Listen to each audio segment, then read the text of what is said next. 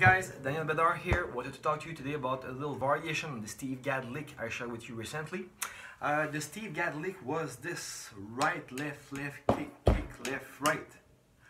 Right, left, left, kick, kick, left, right.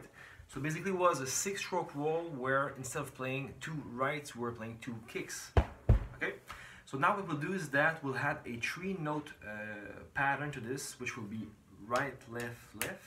Okay?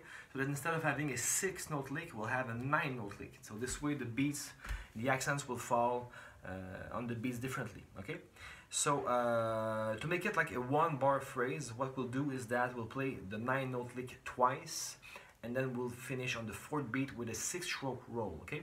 So the whole thing will be right, left, left, kick, kick, left, right, left, left, right, left, left, kick, kick, left, right, left, left, right, left, left, right, right, left, 1.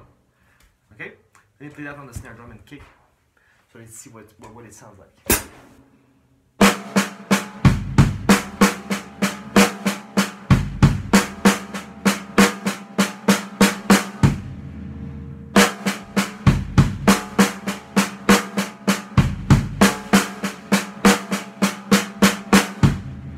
Okay?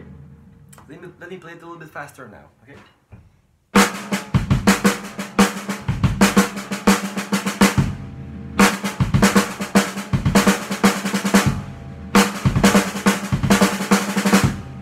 Okay, you could also play the accents on the toms to make it sound different. So.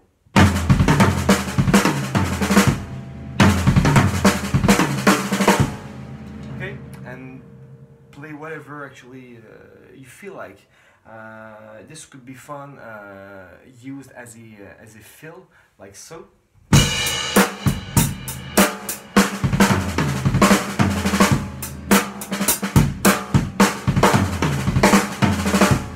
Okay, that's it.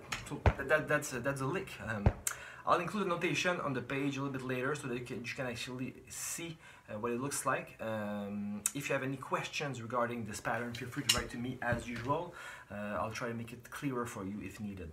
So in the meantime, go practice, take it slow at first, and enjoy that new idea which can be added to your drumming library. Okay, so take care and talk to you soon. Bye bye.